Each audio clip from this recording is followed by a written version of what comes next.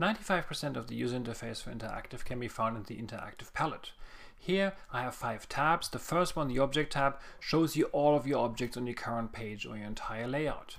You can either select one here, or you just go to your layout, select one, and it's automatically highlighted here. On the right you see the property for that one object that you have selected, and in the events tab you can see what this element triggers. So for the user event, click down, nothing happens, and for click up I can see it's associated with the action display page. In scripts, you just create a series of actions. So if you want to have 4 things being triggered, you create scripts here.